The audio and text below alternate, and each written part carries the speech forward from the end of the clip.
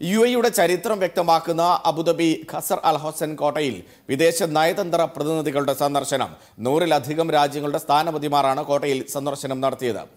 India അടക്കം 100-ലധികം രാജ്യങ്ങളുടെ നയതന്ത്ര പ്രതിനിധികളാണ് UAEയുടെ ചരിത്രവും പൈതൃകവുമെല്ലാം വ്യക്തമാക്കുന്ന ഖസർ അൽ ഹൊസൈൻ കോട്ടയിൽ സന്ദർശനം നടത്തിയത്.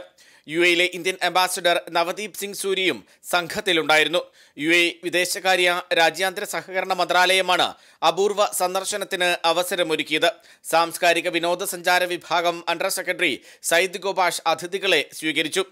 ഖസർ അൽ ഹൊസൻ ഡയറക്ടർ സലാമ അൽ ഷംസി അതിഥികൾക്ക് പ്രാചീനകാല പ്രൗഢിയുള്ള കോട്ട പരിചയപ്പെടുത്തി. ഇതോടനുബന്ധിച്ച് നടക്കുന്ന പ്രദർശനങ്ങളെക്കുറിച്ചും വിവരിച്ചു. UAEയിലെ ഏറ്റവും പഴക്കം ചെന്ന കോട്ടയാണ് ഖസർ അൽ ഹൊസൻ. 1795-ൽ പ്രതിരോധ ആവശ്യാർത്ഥമാണ് ഖസർ അൽ ഹൊസൻ കോട്ട നിർമ്മിച്ചത്. പിന്നീട് അത് സാംസ്കാരിക കേന്ദ്രമാക്കി മാറ്റുകയായിരുന്നു. ഗൾഫ് മേഖലയിലെ ഭരണാധികാരികളുടെ കൂടിക്കാഴ്ചകളും രാജ്യാന്തര ചർച്ചകളും പലപ്പോഴും നടന്നിരുന്നത് ഖസർ അൽ Hosn കോട്ടയിലാണ്.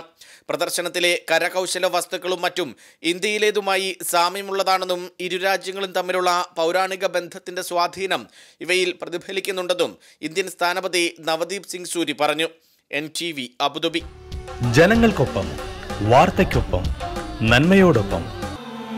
NTV UAE to the world.